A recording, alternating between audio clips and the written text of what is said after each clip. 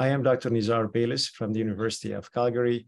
I'm presenting on behalf of my co-investigators the results on the efficacy and safety of Elranatamab in patients with relapsed refractory multiple myeloma who are naive to B-cell maturation antigen-directed therapies. Results from Cohort A of the MagnetisMM-3 studies. Elranatamab is a humanized bispecific antibody that targets BCMA-expressing multiple myeloma cells and CD3-expressing T cells. Data from the ongoing phase 1 study, MagnetisMM-1 study, demonstrated the safety and efficacy of Elranatamab in relapsed refractory multiple myeloma. Here, I'll be presenting the result of the phase 2 MagnetisMM-3 trial in patients with relapsed refractory multiple myeloma and no prior BCMA-targeted therapy.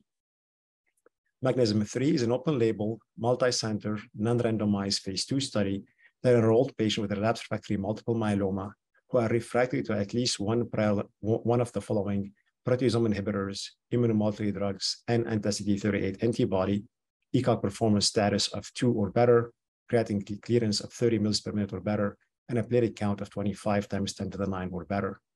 The study included 2 cohorts, Cohort A in patients with no prior BCMA-directed treatment, and Cohort B in patients with prior BCMA-directed ADC or CAR T-cell therapy. The study primary endpoint were overall response rate by BICR.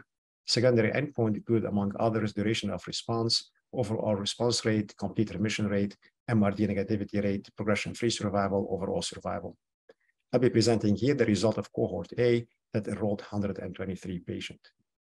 Elranatamab was given with 2-step-up dosing on week 1, day 1 at fixed dose of 12 milligram, and on week 1, day 4 at fixed dose of 32 milligram subcutaneously, followed by weekly dosing of 76 milligrams subcutaneously for 6 cycles. After 6 cycles, patient achieved a partial remission or better and persistent response for 2 months or better. The dosing was allowed to be changed to every 2 weeks. Pre-medication for Elranatamab included acetaminophen 650 milligram, diphenhydramine 25 milligram, and dexamethasone 20 milligram, given 30 minutes prior to first 3 doses of Elranatamab. Shown in here are the patient characteristics. The median age was 68, ranging from 36 to 89. The study enrolled 7.3% of the patients were African American or Black, and in particular in the American cohort, 17 of the patients were African American. ECOG performance status of 1 or higher was 57.7%, revised ISS stage 1, 22%, 2, 55.3%. 67.5% of the patient had good risk myeloma by cytogenetics, and 25.2% were high risk. Importantly, 39% of the patient had extramedullary disease by BICR, 21.1% had 50% or more bone marrow involvement by plasma cells. Prior line of therapy was 5, ranging from 2 to 22, and overall 96.7% of the patient were triple-class refractory, and 42% were penta-drug refractory. At data cutoff of October 14, 2022, the median duration of follow-up was 10.4 months. The median duration of treatment was 5.6 months, and 48% of the patient received more than 6 months of therapy. 42.3% of the patient had ongoing treatment. The patient discontinued treatment were 57.7%, including 35% for progressive disease, 10.6% for adverse event, and 6.5% due to death. The overall response rate per BICR was 61%. Importantly, 55.3% were very good partial or better, and 27.6% were complete remission or better. Among the patients achieved an objective response, the median time to response was 1.2 months. MRD negativity rate at 10 minutes of 5 was achieved in 90.9% of evaluable patients. These objective responses were seen across patient cohort, as you see in this forest plot.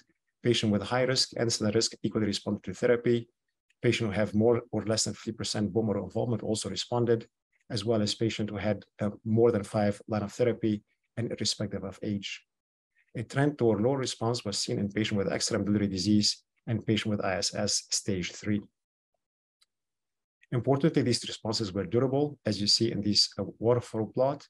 The response accorded by color from stable disease to complete response, from pink to blue to deep green. And you can see that responses deepened with time. And again, these responses were durable with the ongoing response in 77.3% at the time of this analysis. Duration of response has been, median duration of response has not been reached, with 9-month duration of response of 84.4%.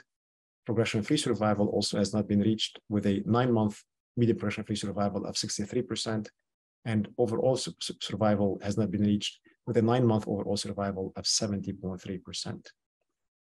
With regard to safety, the most common grade 3-4 TAEs were hematological event, as you can see in the table on the left, including anemia, neutropenia, thrombocytopenia, and on-target lymphopenia. With regard to non-hematological events, all CRS and ICANS were grade 1 or 2.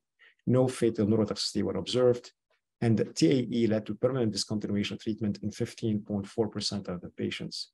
Also, TAEs led to death in 21 patients, 11 due to progressive disease, and 2 discontinued treatment, and 2 considered treatment rated by the investigator, including 1 grade 5 pseudomonal pneumonia and 1 grade 5 failure to thrive. With regard to CRS and ICANS, the step-up dosing priming regimen successfully mitigated the rate and severity of CRS, and importantly, CRS was very predictable. As you can see on the table on the left, the overall CRS rate was 56.3%, with no grade 3 CRS, and grade 1 in 42%, and grade 2 in 14.3%. And similarly, in ICANS, no grade 3 ICANS, overall rate of 3.4%, including 0.8% grade 1 and 2.5% grade 2. The median time to the CRS or ICANS was 2 days, ranging from 1 to 9 days for both CRS and ICANS. The median time to resolution of CRS and ICANS was also 2 days, ranging from 1 to 19 days for CRS and 1 to 6 days for ICANS. 22.7% of the patients received tocilizumab for CRS, and 8.4% received steroid. As you can see in the river plot on the right side of the screen, the CRS occurred predominantly with the first 2 step-up dosing and with dose 3, occurring in 44.5% step-up dose 1, 20.2% step-up dose 2, and 5.9% in step-up dose 3, or the full dose 3. And only 1 patient experienced CRS beyond dose 3. With regard to infection, overall infection were seen in 66.7% of the patient, grade 3-4 at 35%. The median time to onset of infection was 47.5 days, ranging from 1 to 295 days. COVID-19, as we expect in this era, was seen in 25.2% of the patient. 1.6% of the patient died due to COVID-19 pneumonia. 6.5% of the patient infection that led to permanent discontinuation of Elranatamab. Among patients with quantitative IgG data, 75.2% had IgG level less than 400 milligram per deciliter, and 40.7% of the patients received IVIG during the study. In conclusion, Elranatamab is efficacious and well tolerated in patients with relapsed refractory multiple myeloma. A high response rate of 61% is occurring early, deep, and durable, with a 9-month duration of response of 84.4%. With the median follow-up of 10.4 months, the median PFS and OS have not been reached, and a 9-month PFS rate of 63%. Elranatamab toxicity were very manageable. The step-up priming regimen with pre-medication successfully mitigated the rate and severity of CRS and ICANS. CRS and ICANS were limited to grade 1 and 2 with no grade 3 or higher events, and CRS events occurred early, with the majority of the event limited to the first 2 step-up dosing. The most common grade 3-4 TAEs were hematological. These results clearly support the expansion of the MagnetisMM program to evaluate Elranatamab alone in combination with other anti-myeloma therapy. An ongoing phase 3 MagnetisMM-5 trial exploring Elranatamab in relapsed refractory multiple myeloma, and a phase 3 MagnetisMM-7 trial is exploring Elranatamab as a maintenance therapy post-transplant in newly diagnosed multiple myeloma. I would like to thank our patients and their family, as well as study investigators, nurses, and study staff. Thank you for your attention.